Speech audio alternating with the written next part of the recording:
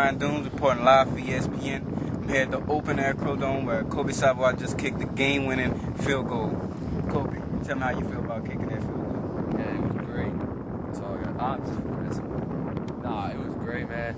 I never had anything like it before. The 45-yarder, really hard. Thanks to all those fans out there. Good to see them. Couldn't have done it without them. You. Man, tell me about what y'all gonna do after the game. You know, I know y'all got celebrations going on and stuff. We're going to Disneyland. That's about it. Go start a parade over there.